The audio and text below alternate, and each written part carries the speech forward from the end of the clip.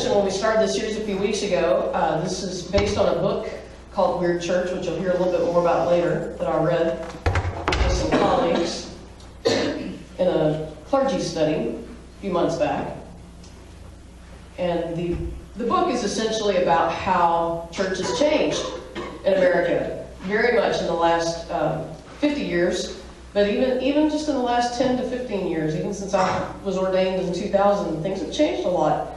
Our culture has changed a lot in our country, and churches are emptying out. Attendance is less in every church, not just ours. Doesn't necessarily mean the church is dying per se, but it looks that way. And so people have questions about that, and the kind of executive summary of the book is, listen, the church has been dying in every generation. We're not worshiping in caves like they did back in the early days, and that's a good thing. Just because the cave church died didn't mean the church died. Just because the cathedral churches in Europe died didn't mean the church died. It reemerged here and is reemerging all over the world. It's just going to look different. And we know this from the book of Acts, where you have no church to start with. And then when it does start, it's really weird. Every way that the church begins to grow is really weird. So we're going to take a look at one of those stories today. We're going to kind of skip the whole Pentecost thing and come back to that on the actual day of Pentecost, which is 50 days after Easter, which we will be celebrating here on Sunday, May the 20th, I believe that is. So we're gonna kind of jump past Pentecost and look at some of the little vignettes of these weird things that happened with some of the disciples as they begin to share the message. So like Philip and Peter and Paul. And today we begin with Philip preaching. And this happens because, as you might remember, there was a guy named Saul, Killer Saul, who was a Pharisee and was a persecutor of the church, and he eventually became the Apostle Paul. We're going to hear more about his story in a couple of weeks. Well, before he becomes Paul, when he's still Killer Saul and he's persecuting Christians, when the church first starts in Jerusalem, and it's just this one little community in Jerusalem, the more that Saul persecutes, people are like, hey, we need to get out of town. This isn't safe. So people leave Jerusalem, and it looks really bad. Okay? I mean, people are leaving. They're scattering. The church is kind of emptying out in Jerusalem, and everybody thinks it's the end, only it's just the beginning. Because people like Philip decide to go to places like Samaria, which no good Jew, even though they were a follower of Jesus, whether they both Jews and followers of Jesus, nobody wanted to go to Samaria. Samaria was a bad place to go. People looked down on it. So Philip goes to Samaria and he starts preaching. People in Samaria hear the gospel and they become converted. And another important thing happens is people, much like with Jesus, people are healed. They're healed of unclean spirits. They're healed of their paralysis. The lame are cured. And so there's great joy in the city of Samaria. So that's where we're going to pick up. We're in Acts chapter 8, verse 9 and following, where there's this great joy in Samaria because of the preaching of the gospel and the experience of the healing power of Jesus. Verse 9, chapter 8. Now a certain man named Simon had previously practiced magic in the city and amazed the people of Samaria, saying that he was someone great. All of them, from the least to the greatest, listened to Simon eagerly, saying, "This man is the power of God that is called great." And they listened eagerly to him because for a long time he had amazed them with his magic. But when they believed Philip, who was proclaiming the good news about the kingdom of God in the name of Jesus Christ, they were baptized, both men and women. Even Simon himself believed. After being baptized, he stayed constantly with Philip and was amazed when he saw the signs and great miracles that took place. Now when the apostles at Jerusalem heard that the people of Samaria had accepted the word of God, they sent Peter and John to them. Peter and John went down and prayed for the people they might receive the Holy Spirit. For as yet the Holy Spirit had not come upon any of them. They'd only been baptized in the name of the Lord Jesus. Then Peter and John laid their hands on the people, and they received the Holy Spirit. Now when Simon, the magician from Samaria, saw that the Spirit was given through the laying on of the apostles' hands, Simon offered Peter and John money, saying, "Give me also this power, so that anyone on whom I lay my hands may receive the Holy Spirit." But Peter said to Simon, "May your silver perish with you, because you thought you could obtain God's gift with money. You have no part or share in this, for your heart is not right before God. Repent therefore of this wickedness of yours, and pray to the Lord that, if possible, the intent of your heart may be forgiven you. For I see that you are in the gall of bitterness and the chains of wickedness." Phew, serious. Now that's some preaching. Simon the magician said, "Pray for me to the Lord that nothing of what you have said may happen to me." Now after Peter and John had testified and spoken the word of the Lord, they returned to Jerusalem, proclaiming the good news to many villages of the Samaritans. The word of God for the people of God. And you think that story is weird? You try writing a sermon while you're high on cold meds. Breathing treatments for your asthma that got aggravated by the cold, and steroids necessary to calm your body down, which only hypes your body up. It's the weirdest thing I've ever seen in my life. I know you've experienced this, right? You take the steroids to reduce all the inflammation, and it does, and it's awesome, but you're like, like all day and all night. So I have no idea how this sermon's going to turn out. I'm just glad that Bill McDonald preached that it just keeps getting weirder from here last week, because that way I got full license. So seriously, I have so many strands of thoughts going through my head as I'm trying to prepare this. So many things happened since I've been gone. One of the weird things is that this school where my son goes up in New York, the colors are orange and purple. I now have a purple hat with an orange H on it for Hobart. Yeah. Okay, that's weird. National School Walkout on April 20th, which also, by the way, happens to be Weed Day. Yeah. And somewhere I read was also Hitler's birthday at one point, and used to be a national holiday in Germany when everybody thought he was great, before they found he wasn't. And somebody said, that Hitler's birthday is now National Weed Day and a school walkout. That's progress. But the school walkout, I didn't even know it was happening because I'd been so sick. I mean, just, under a rock for a week with cold meds and feeling terrible. So when I saw that it was happening, I wanted to know a little bit more about it, because we just had one in March, right? Which was the anniversary of the Valentine's Day massacre at Parkland High School. And I thought, how is this different? So I read about a young woman named Lane Murdoch. I say woman, she's 16. She's barely 16. She just turned 16. A young teenager up in Connecticut. Lane Murdoch. She said it wasn't so much the February 14th massacre at Stoneman Douglas High School, but the absence in her community of any profound response to it that gave root to her mission. She said, news alerts flashed across everybody's phones, we saw this on TV, and then everything went back to normal. Even I didn't have a huge reaction, she recalled. Because of that, I needed to change myself, and we need to change this country. We should be horrified, and we're not anymore, she says. This kid's 16. She was an elementary school child when Newtown happened, when the kids, the kindergartners and first graders were killed. Lane says that when she was at school that afternoon, the day that Parkland happened, February 14th, at the end of the day, the principal comes over the intercom and talks about school safety and then asks for a moment of silence for the students in Florida. And Lane said, then our principal said, at the end of the day, it's up to you guys. And Lane said, I took that to mean us students rather than adults.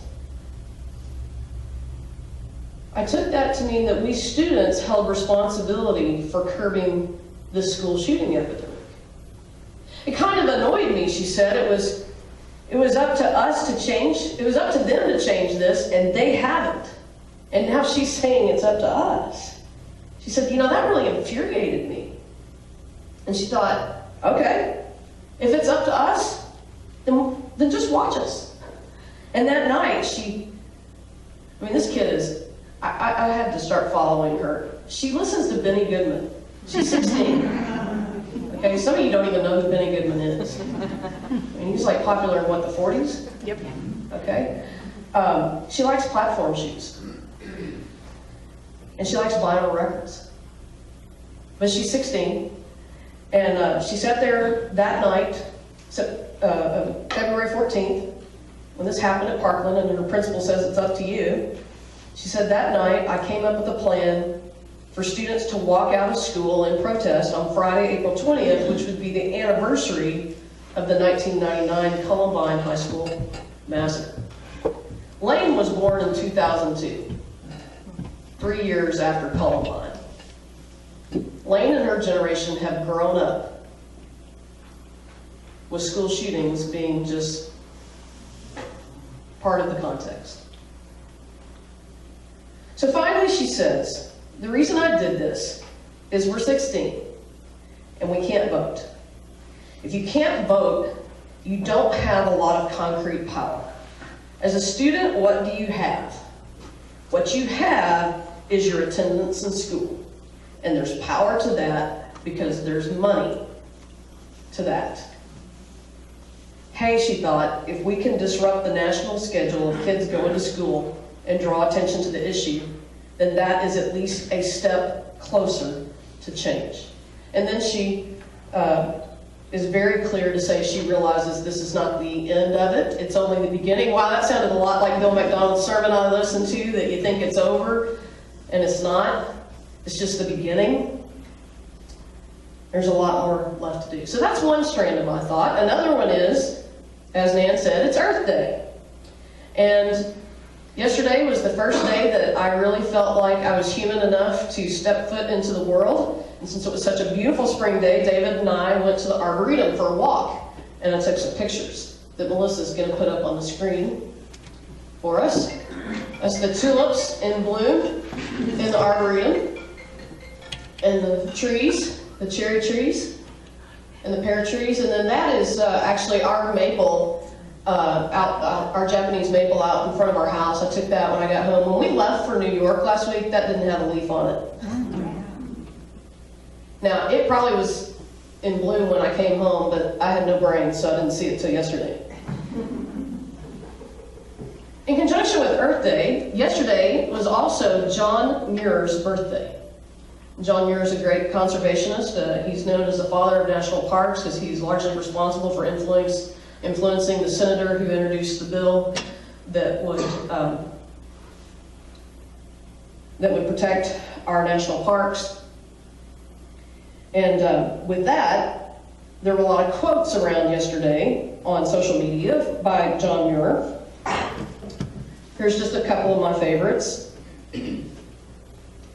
Everybody needs beauty as well as bread, places to pray, places to play in and pray in, where nature may heal and give strength to body and soul. Another John Muir quote, I only went out for a walk and finally concluded to stay out until sundown. For going out, I found, was really going in. And now my new personal favorite, I can't believe I've never seen this before. Okay, y'all ready for this? Everybody, if you're asleep, wake up. This is the most important thing to hear in the sermon today. You'll hear it again at the end. John Muir quote of all time for our church. Between every two pine trees, there is a door leading to a new way of life. Amen? Amen. Okay, we got to say that together. All right, so I'm going to say a phrase and you repeat. Between every two pine trees. There is a door. There is a door. Leading to a new way of life. To a new way of life. Between every two pine trees, there is a door. Between every two pine trees, there is a door. Leading to a new way of life. Leading to a new way of life. See if you can say the whole thing. Between every two pine trees, there is a door leading to a new way of life. One more time. Between every two pine trees, there is a door leading to a new way of life. So that was another strand of my thought. Then Barbara Bush. Now I have to admit, I don't know a lot about Barbara Bush. She's not somebody I've studied a lot. She was the first lady when I was in college. Always thought of her as kind of elegant and outspoken, but elegant. And that's about all I knew about her. I've read a little bit over the last few days as people have celebrated her life. One of the things I love is that she is known to her family as the enforcer. And she is known as to the Secret Service as tranquility. And I think from what I've read, these two words are a great summary of this lady. She is the enforcer, and she is tranquility. Strength, yet grace, and dignity, yet sharp wit, and sometimes a sharp tongue. I wore my pearls today in honor of Barb. Look, I know she's not perfect. I'm sure there are people who have some things that aren't nice to say about her. But that's true of all of us. And when somebody lives a life like hers, it's important to take the jewels and to celebrate those and bury the curses. Which reminds me, too, of one other strand of thought that I've been meaning to share with you for some time and just haven't found the appropriate time to do it. And that is that another great woman of Barbara Bush's generation is my Aunt Marilyn. My Aunt Marilyn was also in her 90s, and she died last month. And I think it was right in the midst of everything that was going on around Easter, and so it just sort of got lost in my shuffle. But my Aunt Marilyn is definitely one of my favorite aunts, maybe my favorite aunt. And I had a bunch of them. I had like 10 or 12 because my dad had like 8 or 9 brothers and sisters, and like half of them were girls, and then the boys married girls, and so there were a lot of aunts in my life and uncles.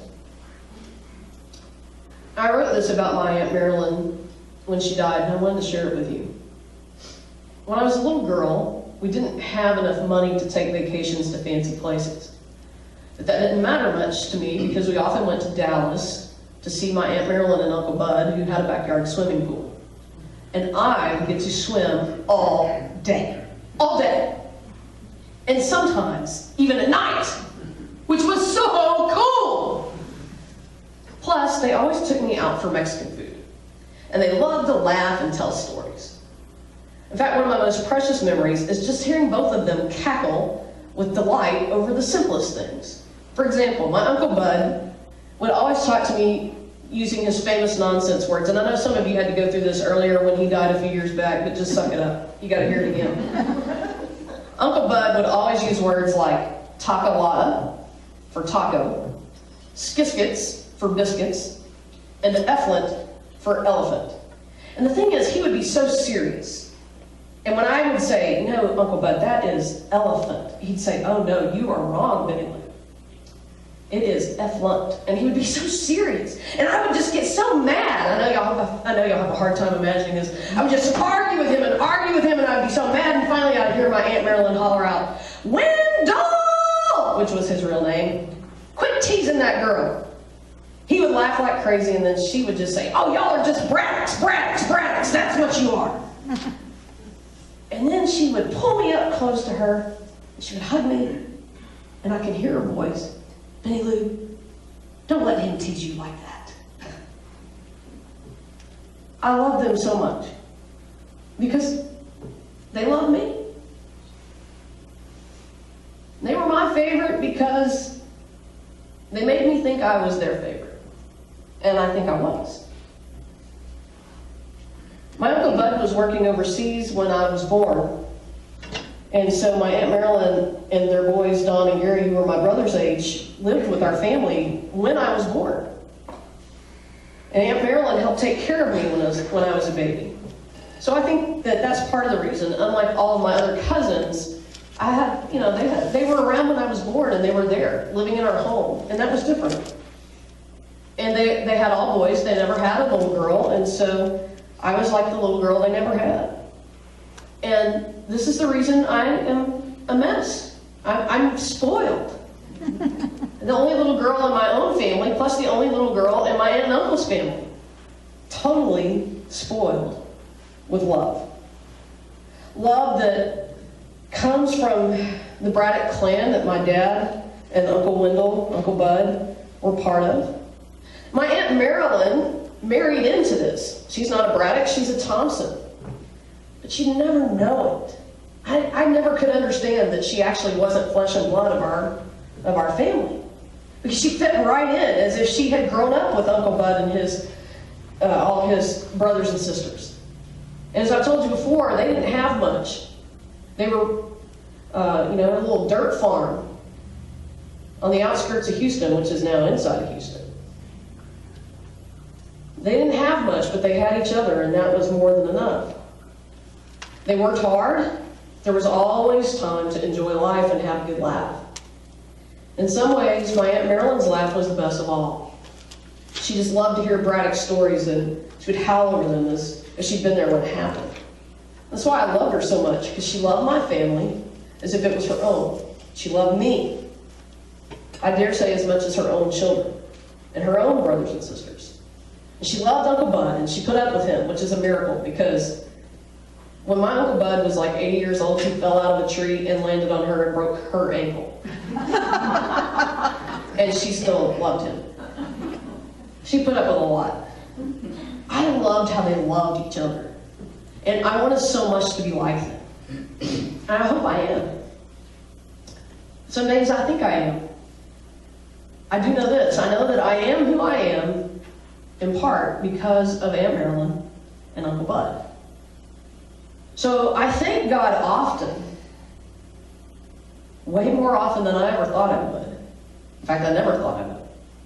I thank God often that we didn't have enough money to go on fancy vacations, because I might not have spent as much time with Aunt Marilyn and Uncle Bud if we had. Aunt Marilyn, thank you for helping to raise me. Thank you for the love and the laughter, the joy, and all the great memories. All right, so I know that's weird. That's a lot of weird, disconnected things, right? Except one thing. I think all those weird strands have one thing in common, and that's values. Which values are important in life, and which are not.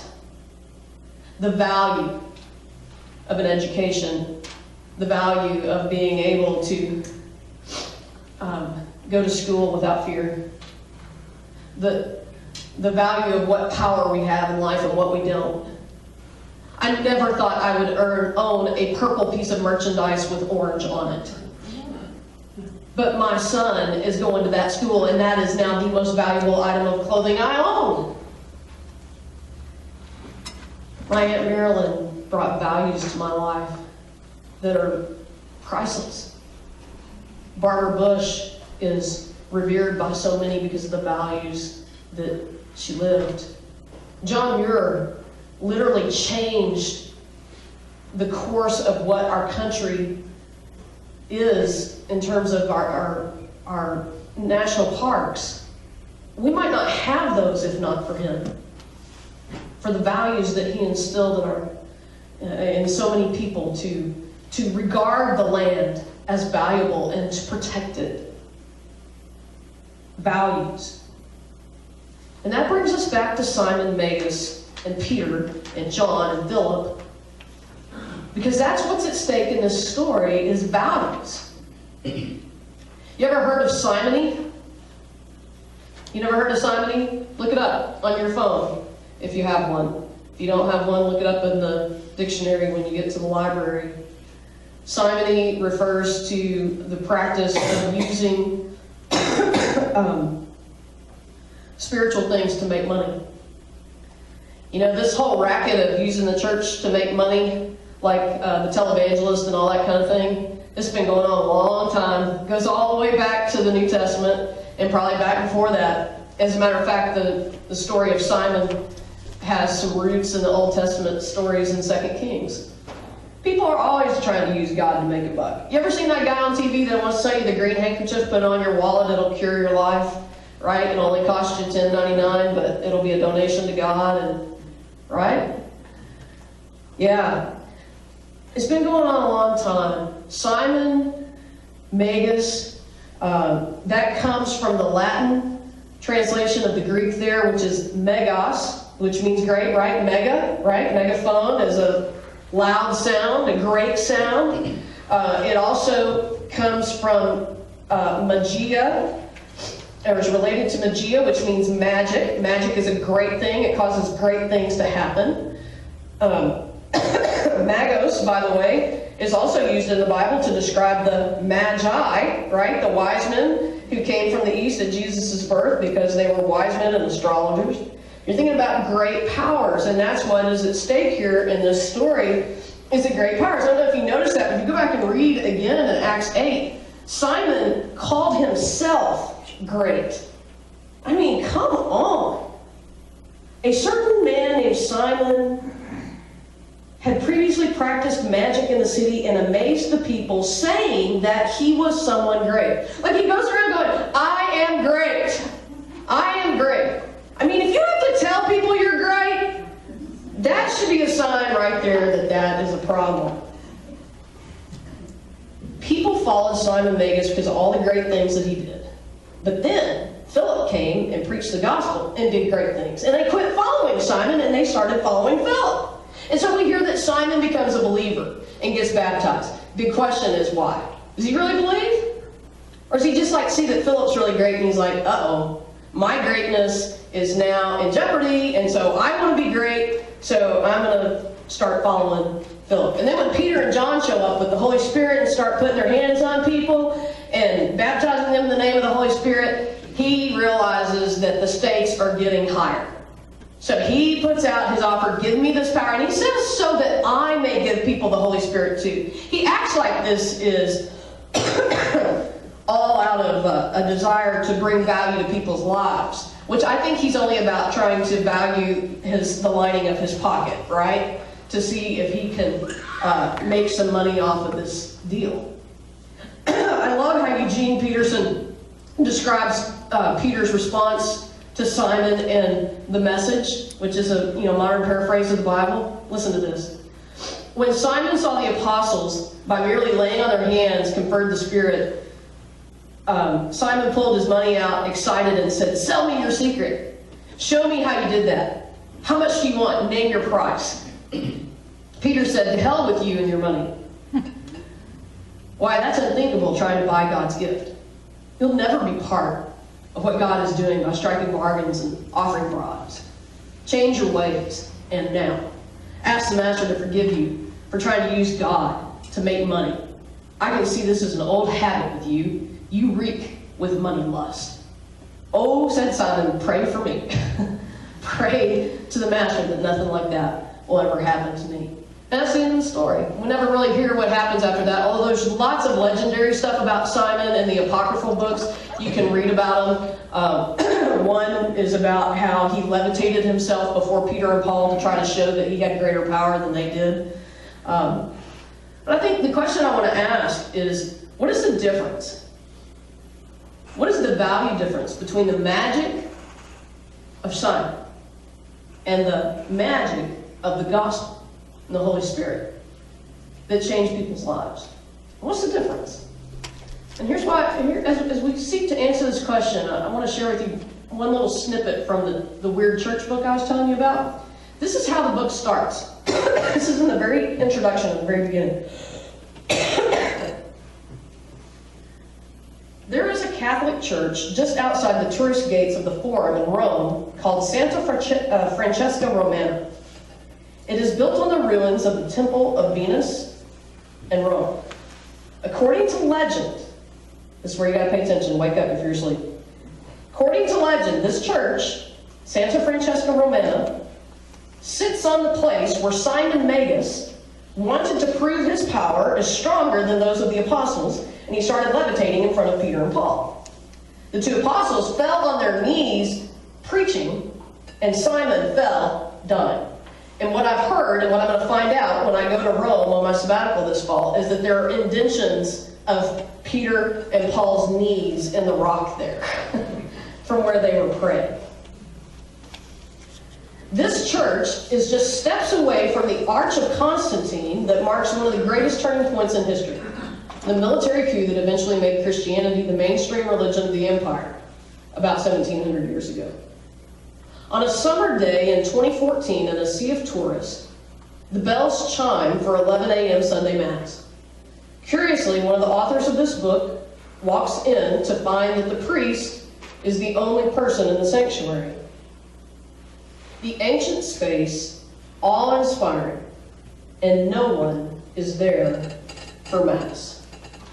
At the epicenter of the birth of Western civilization and Christendom, no one is attending Mass at Santa Francesca Romana, built on the site where the magic of Christianity overpowered the magic of the Simon Maguses of the world.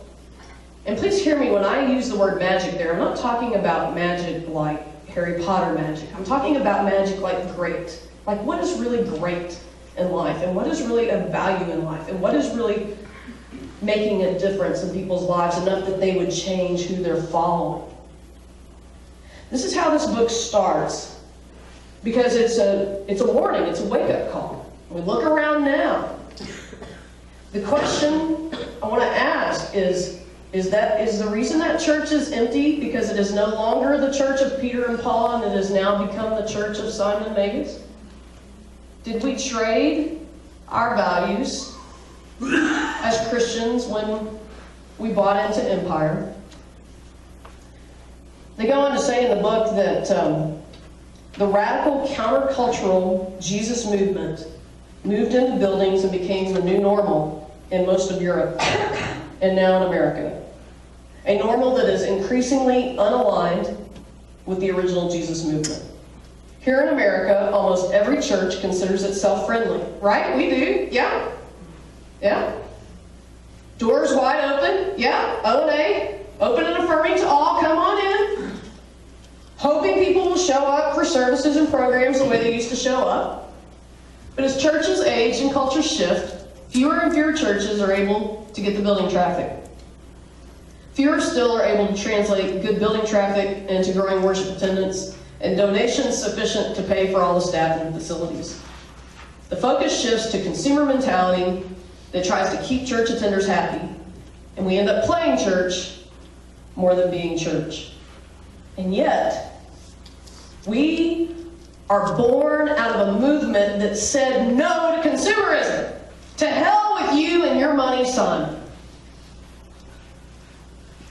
The Christian story and movement is birthed out of values and practices that subverted empire, that subverted consumerism, that subverted the practices of people like Simon Magus. The good news is that Weird Church has weird values. Weird Church has weird values. And so some people are saying, both among lay people and clergy, that maybe the end of Christendom as we know it, as exemplified by this story of the empty cathedral in Rome, maybe the end of Christendom as we have known it is maybe one of the greatest gifts of the Jesus movement for our time. Because maybe this is going to ask us, or force us, to ask some really important questions about what we value as church, and why we would want to give our time and our money to keep this building, this facility going, to keep our community going. What is it about Twin Pines that makes us valuable? Is it about what we are consuming? Or is it like what Bill talked about in his sermon, about what we're going out to do and to serve? I want you to look again at this John Muir quote that I shared earlier. That, by the way, is a picture I took in Maine on top of Trout Brook Mountain in 2011 when David and I went to visit his family. It was the first time I'd ever been to Maine. Between every 2 pine trees, there is a door leading to a new way of life. Do we believe this? Not just as people who celebrate the earth, but do we as a church believe this? That right here between these 2 pine trees at Twin Pines Christian Church, 1139 Tambark Road, that we really have here the magic of the gospel that will lead people into a new way of life. So as I said on Easter, there is nothing weirder than looking for an Easter Christ in a Good Friday world. There is nothing weirder than believing that people would want to come to churches today in a time when nobody's going to institutional churches anymore. And I guarantee you that if our purpose is just to fill this place up and have enough budget to pay my salary and keep our staff and pay our property bills, then we need to shut the doors down and forget it. Because we'll be just like Santa Romana Francesca or whatever it is that's empty. No, we've got to decide what it is between these 2 pine trees that we have that is the door leading to a new way of life.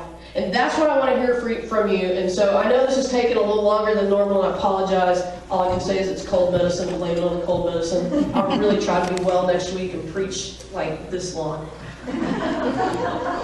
Amen. But I want to know, what do you think about Twin Pines is weird good? Weird good that's magic, that will bring something of value to people's lives. Like the stories I told you about in the beginning, all these things, all these random stories, but each one of them about some value. I've asked you 2 weeks ago to answer the question about if you and 10 friends had to start with nothing, what would you do? I haven't had a chance since I've been sick all week to find out from Lizzie if any of you did your homework, but I will find out. So if you didn't do it, look in the newsletter, the assignment is there, finish it, and now take this assignment. What are the weird values of this congregation that are magical enough to lead people into a new way of life? I want to know what those values are for you. I want you to tell me. Because everything's at stake. Everything's at stake. We need to pay attention to what's really valuable, what really matters in life. There's no time like the present. There's never been a time that I've felt more compelled for my faith to really make a difference in our world. I know it sounds trite to say it, but honestly, some days I wake up and think, will we be here tomorrow? Will we be here tomorrow? What are we going to do here that's going to ensure that we will be? With that, I invite you into a time of prayer. Because that's what church people have always done when they didn't know what to do. It's what church people have always done when things seem to be at the worst. Remember, all this happened today in the story with Simon Magus after people were being persecuted and run out of Jerusalem by a killer. But they stayed together and they prayed, and these amazing things happened. So I'm asking you to pray. Not only for the amazing things that might happen here at Twin Pines for you and for me and for others who are going to come through our doors, but pray for yourself. And pray for God to show you that new way of life that's right here between these 2 pine trees, or whatever's going on in your life that feels persecuting or hopeless. Light a candle if you wish, put a prayer in the prayer box. Just stay in your seat and enjoy the prayer music. Sing it, hum it, drink it in. Drink in the magical spirit of the gospel of Jesus Christ that promises new life, even when everything seems lost. Let us pray.